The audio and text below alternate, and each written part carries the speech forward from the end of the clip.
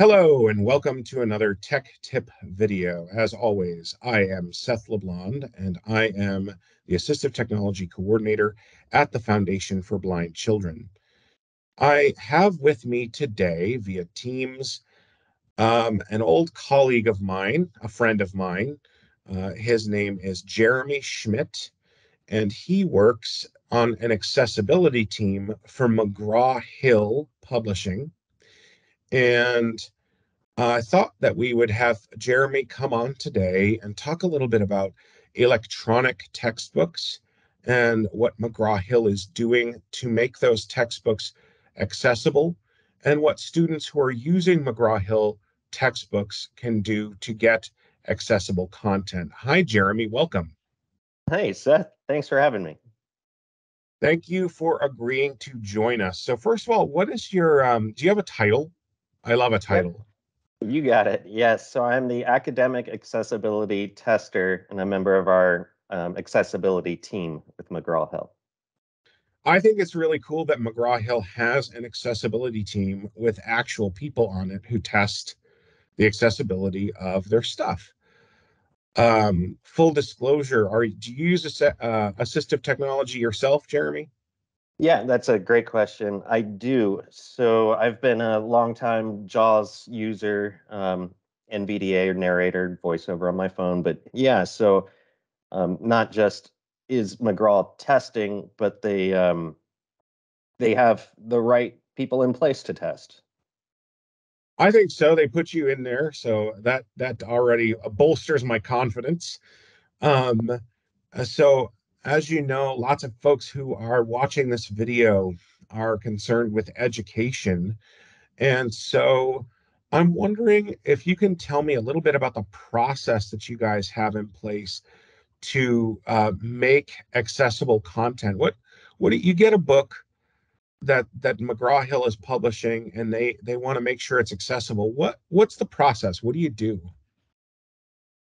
So, as you can imagine, it is quite a process. And what we like to see are our academic design teams um, implement accessibility and be conscious and aware of accessibility throughout the entire design process. So, we have content creators who, are specialists in education who actually write the questions. Let's say we're creating maybe a test, and they'll write the questions. But then you have a designer, basically a graphic designer, who needs to design the question and the layout of the test and the material.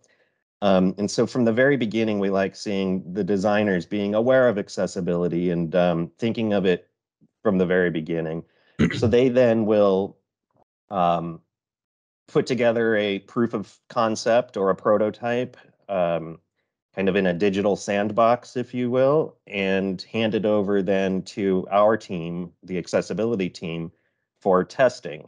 Um, Myself or one of the other members, I'm not alone, on our team will go through the content with a screen reader, well, with two screen readers at least, several different web browsers, and we're looking at all types of accessibility. You and I are focusing on screen readers, but of course, we're concerned about color contrast and the direction line of the question, ensuring that it's clear and concise. So we'll write a report on our findings on the accessibility of that content and then give that back to the team to make revisions.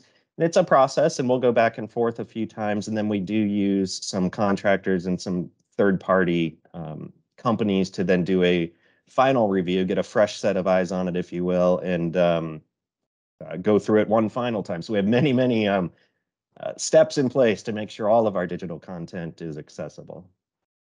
Wow, that's really cool. So I think we used to call it universal design. We call it inclusive design now. And so that's the idea is that you guys are trying to design the content to be inclusive and accessible from the ground up. This is a thought that you have when you start working on the material, and then you kind of go through and double check and make any changes that are needed after that as well. Kind of getting it from two sides, I think, is really cool.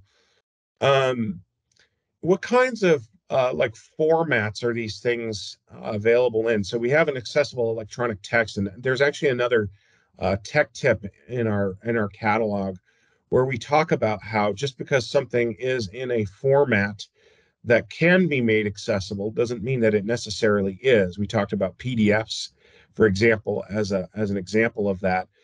Um, HTML content is another example. It can be accessible and often is accessible, but it's not necessarily accessible. But when someone gets an electronic uh, textbook, an accessible electronic textbook from McGraw-Hill, what kinds of file formats are we talking about? Is it EPUB, PDF, HTML, all of the above? Right. So that's a good question. And we have multiple different products and different groups. A school group, which would be like K through 12.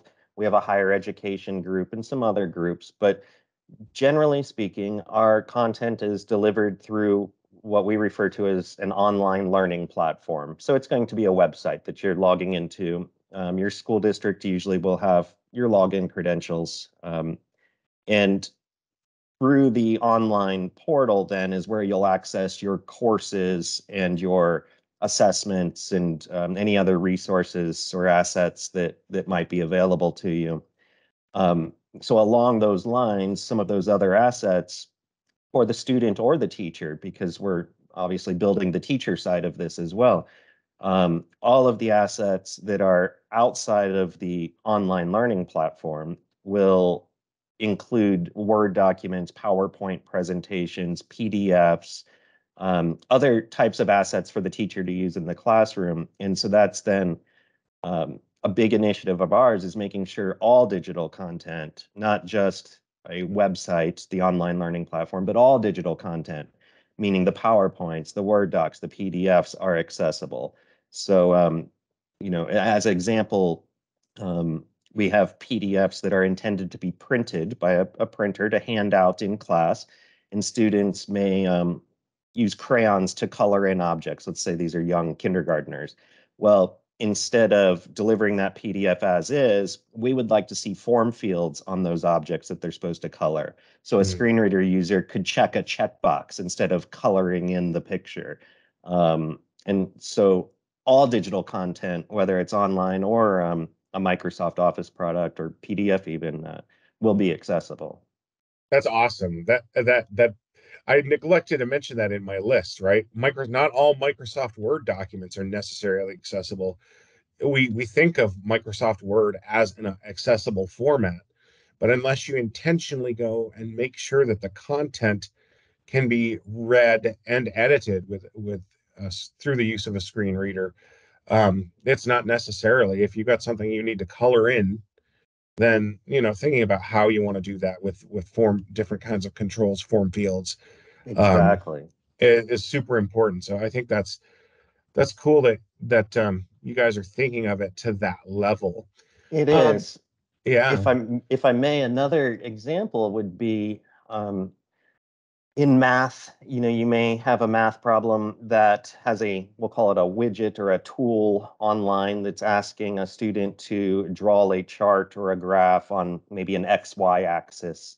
Um, all of our online content, if the word draw is ever used, below that problem will be another option to give a text entry answer. So I'm drawing a line from this point to this point on this angle. So we definitely think about it throughout all of our content. If we're saying draw, well, we'll give another option of a text entry option or a paragraph entry option.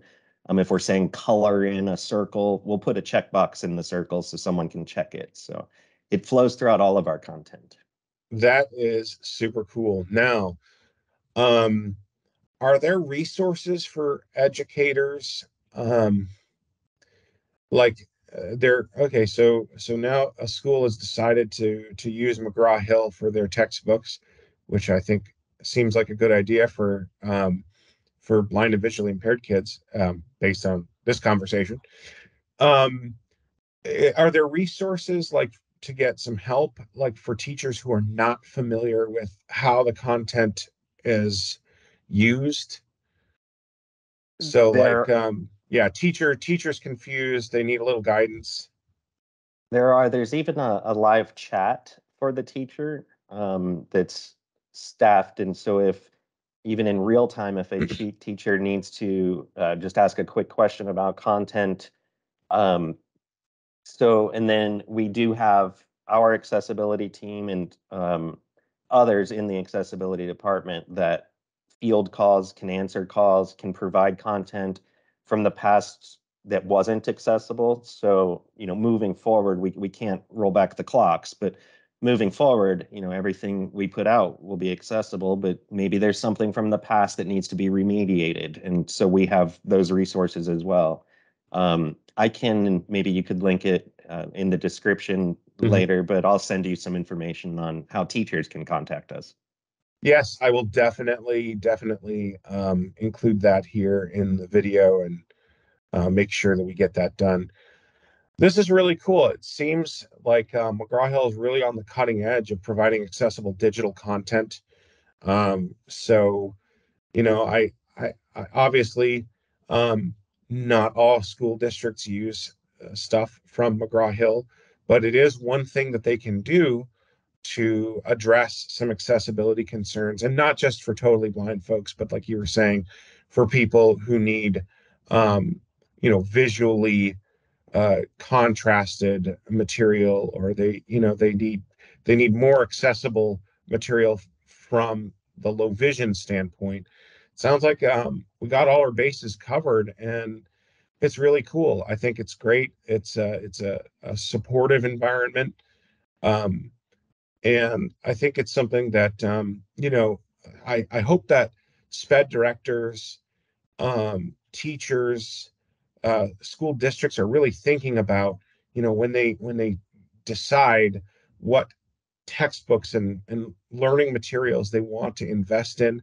I hope that they consider, the potential accessibility of that material first, and give McGraw-Hill a nice long look, because it sounds like, that can be a really nice option for serving low vision and blind students.